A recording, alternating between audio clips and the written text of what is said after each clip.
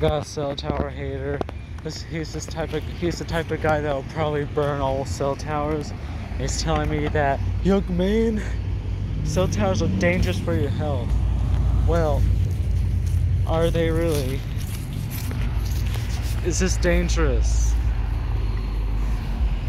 Is this all dangerous or not? I've seen studies that the radiation doesn't actually affect you. I even seen it in the comment sections as well. I'm not too sure if these are dangerous or not, like people think they are. Especially with 5G, people are just like, we're all going to get cancer. It's like, why? So yeah, are cell towers dangerous?